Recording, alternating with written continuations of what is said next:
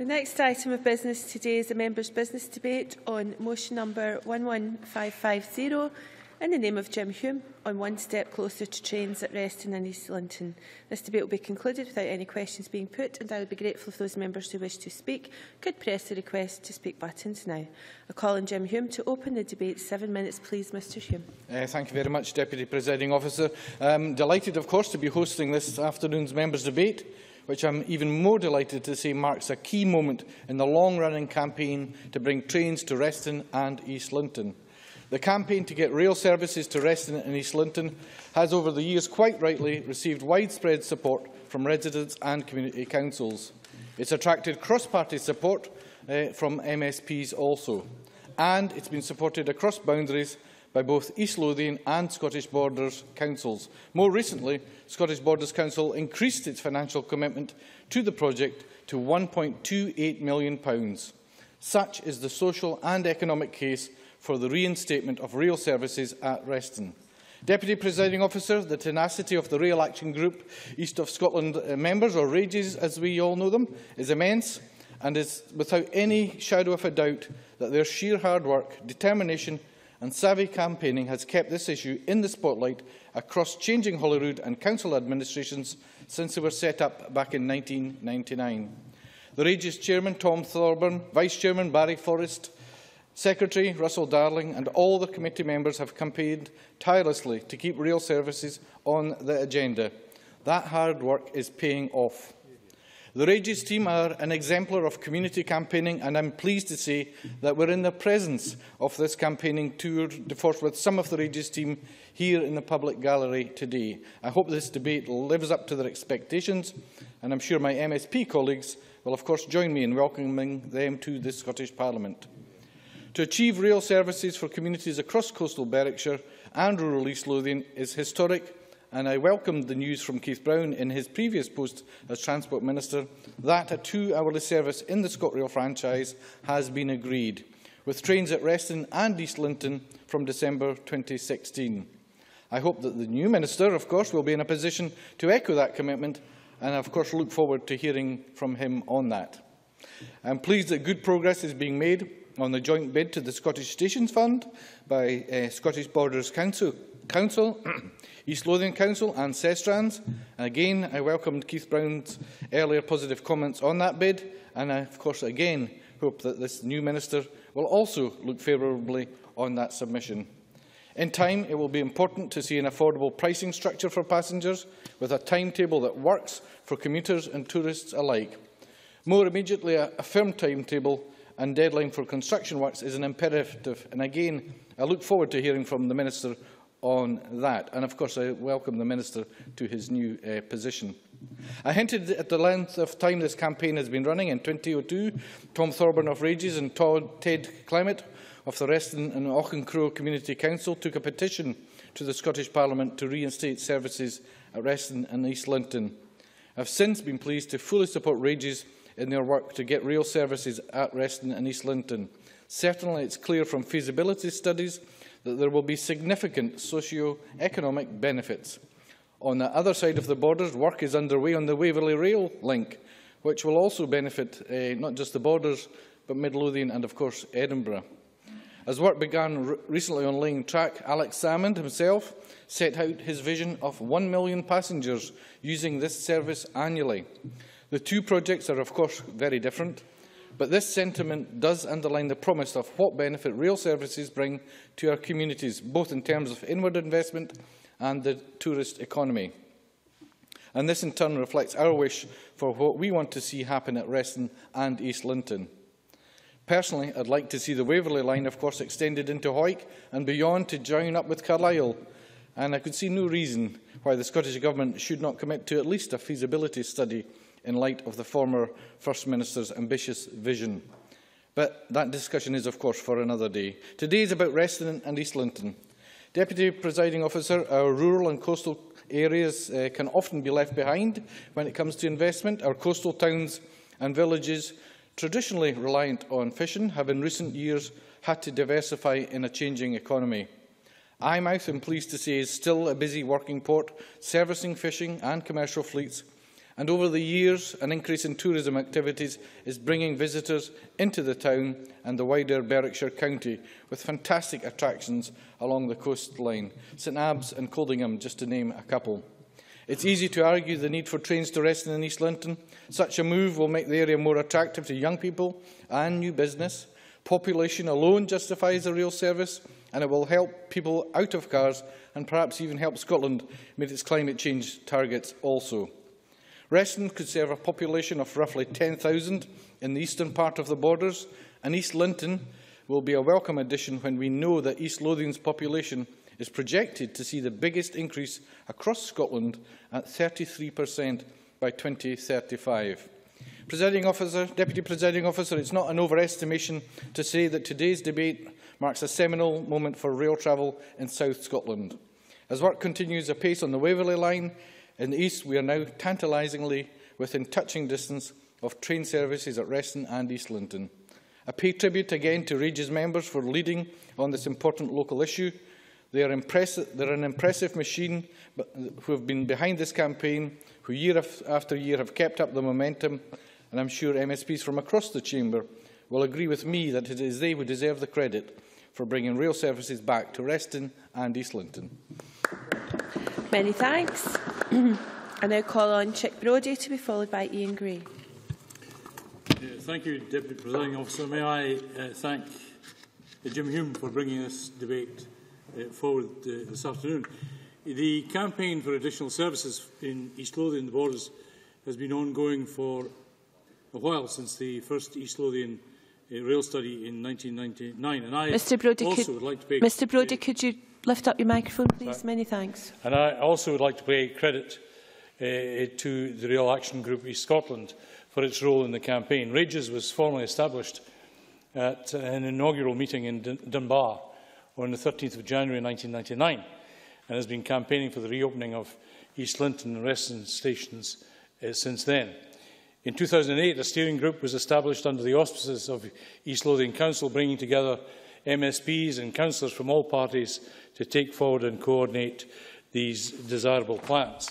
ScotRail has also been instrumental in moving this project forward. I believe the cross-party approach has proven to be very successful in getting us to the stage where we are today, and I know Jim Hume agrees with that. And the announcement by Keith Brown last week that the new train stations for East Linton and Reston were a step closer was very welcome. Services written into the next franchise include the 2-hourly service between Edinburgh and Berwick, with timing for stops at these stations as part of the planned timetable, and we'll see trains running through both stations, we hope, as soon as December 2016. This, as I say, is a huge step forwards towards the realisation of these services and shows a real commitment from the government. This provides a real investment, and new stations elsewhere have been a driver for economic regeneration, bringing jobs, investment and social opportunities for communities. The Scottish Stations Investment Fund was launched in April 2012 to provide the £30 million fund to support new railway stations and existing station refurbishments in Scotland. That fund is now awaiting further details from South East Scotland Regional Transport Partnership and East Lothian and Scottish Borders Council for the funding application, which will bring these new stations to reality. Deputy Presiding Officer, investment in the stations will certainly encourage alternatives to private car use, contributing to the government's ambitious targets for the reduction of greenhouse gases. And as I said, evidence from recent rail openings in Scotland suggests that passenger use often far exceeds the forecasts.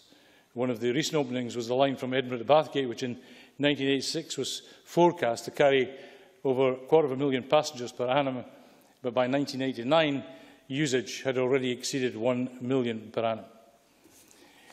The area has a high proportion, Berwickshire area has a high proportion of residents working in typically lower paid sectors, and areas like Eyemouth have deprived settlements in the Scottish borders, according to the Scottish indices of multiple deprivation.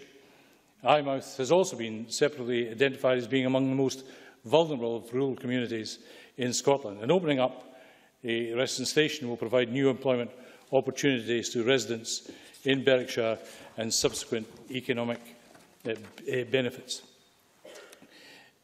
Deputy Presiding Officer, there is, as we've heard, strong support from local businesses for the introduction of the new rail service and stations, and this adds to the very strong support provided by local stakeholder, community councils and, of course, elected representatives. And finally, Presiding Officer, I want to close with a quote from Rage's chairman, Tom Thorburn, following last week's announcement. He said, and I quote, "This is terrific news for our area and will be of huge benefit to a whole range of people and businesses, namely those wishing to access jobs in Edinburgh, students being able to commute for their tertiary education at QMU, Edinburgh, etc., and the ability to take in the theatre and sporting fixtures and tourist access to our areas from other parts of the country." Let's make sure that these benefits are fully realised. Thank you. Thank you. I now call Ian Gray to be followed by Alex Johnston. Thank you, Deputy Presiding Officer. And let me begin by adding my congratulations to Jim Hume for obtaining today's debate. Jim and I have worked together on this campaign over the years. I would say, though, it's not the best day for me for him to have got this debate, and with your forbearance, I will apologise to colleagues and the Minister in particular that I do have to leave a little early for a Smith-related engagement, so I apologise for that. But I did very much want to take part in this debate because this is an important campaign in East Lothian and I know in the Borders too.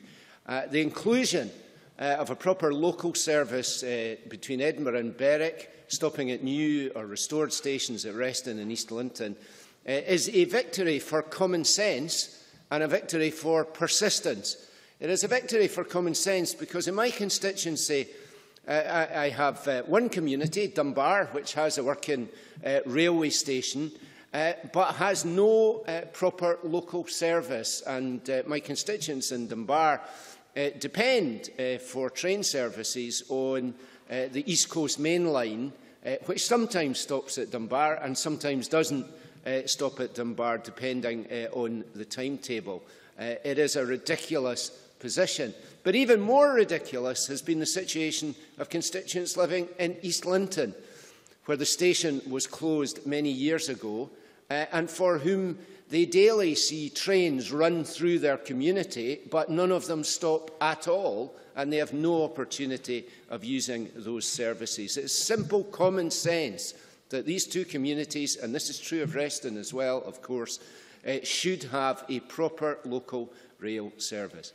It is a victory for persistence too, particularly the persistence of the local rail campaign, which Mr Hume paid tribute to, as did Mr Brodie. The local campaign rages. Deputy Presiding Officer, Mr Hume listed some of the stalwarts of rages. These are some of the politest and most courteous people one could ever do business with. But, Deputy Presiding Officer, their acronym is not RAGES for no reason. For years they have raged against the argument which said it was not possible to reinstate services to these communities. They have raged against arguments which said that there were not enough train movements to let it happen, and they have raged against arguments which significantly underestimated the potential passenger numbers on those services, and they have won every one of those arguments.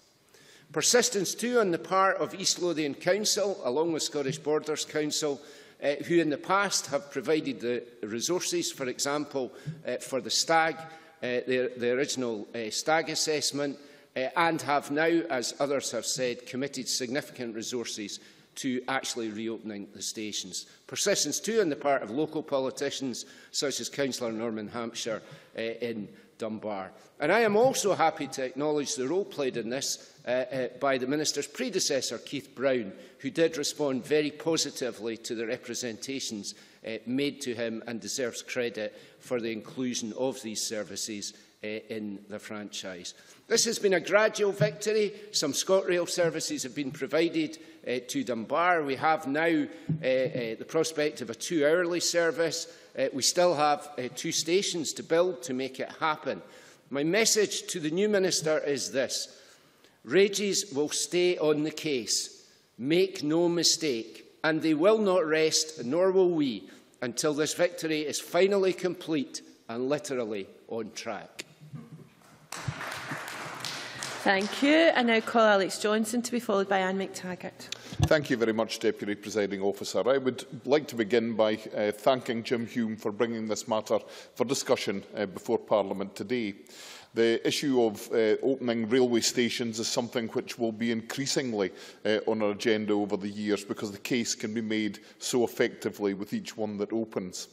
But I also have to take the opportunity to apologise for being a last-minute substitute in this debate, since local member John Lamont has been called away on a constituency matter, and as a consequence he was extremely keen that I take the opportunity to express his support for the reopening of the stations at Reston and East Linton, and his continued support as we move forward to achieve this objective once and for all. The fact is that evidence has been mounting for many, many years that a little investment can go a very long way when it comes to improving our rail services. Chick Brodie has spoken about the Airdrie-Bathgate line, but I have a local experience in the North East which I think underlines the success of this kind of action even more so, and that was the opening of the Lornskirk station, which is also placed right on the East Coast main line, some 30 miles south of Aberdeen. Now, the case for that station to be reopened was one that was made consistently over a period of time, and while we thought the case had been successfully made, no action was taken by government in the early part of the last decade. However, one of the first actions of the SNP government when it came to power in 2007, and the Minister of the day, who was Alec Neil, took the opportunity to take that project forward, and was himself very proud to come along and participate in the opening of the station when it eventually happened. The business case for that station opening had been made, but Lornskirk rewrote the books when it comes to business case. The number of passengers has vastly exceeded that was originally expected, and Lornskirk is now experiencing all the consequent problems of having better transport links, given that there are now huge applications to build additional houses in the area, and people want to live there because there is a station and there is a direct rail service to Aberdeen for those who want to work there, and to Edinburgh and Glasgow and the Central Belt for those who want to move south. The fact is that if we provide services, people will use them. The evidence is there all around Scotland, and the decision to go ahead with the reopening of these two stations will, I believe, provide more of the essential information required to justify many more business cases across Scotland. So, as the Minister takes this forward, let him be well warned that success breeds success, and he's going to have to budget for a few more like these. Thank you. And I now call Anne McTaggart. Thank you, Deputy Presiding Officer. And from the outset, I would like to welcome Derek Mackay to his new position, new ministerial role, and just to say that I'm missing you already from local government. And also to thank Jim Hume, MSP, for recognising in this motion a great example of the Scottish Government doing its job. The motion before us today recognises a simple matter where the Scottish Government has worked to directly benefit the people of the eastern borderlands. The creation of a bi-hourly service from Berwick-upon-Tweed to Edinburgh is an amazing way of directly helping Scottish people, as we have seen, or have been sent to this Parliament to do so. Sometimes we wonder. By opening this service, a whole host of benefits are created for the eastern borderlands and the commuters who live there. Because of the service, it is realistic for people living in towns near the stations to come into Edinburgh for work and bring the money back into their own communities, where it was previously difficult to do so. In addition, the increased traffic makes the areas around the station centres of the region for the businesses to open and people to live in, particularly for the areas around East Linton and Reston, which have had train stations sitting idly for nearly 50 years. The reactivated rail stations will bring in money and commerce where it has been missing. All of this spells out economic prosperity for the borderlands and the Scottish people who live there. This opportunity for benefit was clearly not missed by the local activists who advocated for this action by the Scottish Government and succeeded. And I'm not quite sure if the name did have something to do with that. I'm sure I would be afraid of it as well, Rages. Especially when times are still hard for many families, actions such as these, which put money directly into the projects which benefit people, are what we need to see more of. It should come as no surprise to the Chamber that this motion brought forward by Jim Hume has been able to receive cross-party support. Although the various parties of the Parliament do not always agree, and if anybody was in earlier would testify to that, when it comes to measures like promoting prosperity and commerce in Scotland, we are able to get together and do amazing things. I sincerely hope that this spirit of cooperation continues to exist in the Parliament so that we may work as a group to benefit our constituents and towards a stronger, more prosperous Scotland. In conclusion, Presiding Officer, I would like to thank Jim Hume again for bringing this motion before us, not only because of the support, the work that the Scottish Government has done in opening up the railway stations for the benefit of the community, but also because this motion exemplifies the type of cross-party work that we could do and what we should do in this Parliament. Thank you. Can I now invite Derek Mackay to respond to the debate? Minister, around 7 minutes. Thank you, Presiding Officer, and can I thank the members for their very warm and generous welcome to my new post of Transport and the Islands, and I appreciate the keen interest shown by a number of parties in the Chamber to this particular issue. Some of the contributions I could have more readily and easily understood than others in terms of the geography that's represented, and also added to the fact I'm obviously intimidated by my ministerial colleague sitting to my left, who's also got a very keen interest in this issue, as well as the other members who have certainly taken forward this very important local cause. And it's in that tone that I would congratulate Jim Hume in securing this debate. It is an important issue to the communities in East Lothian and the Scottish borders.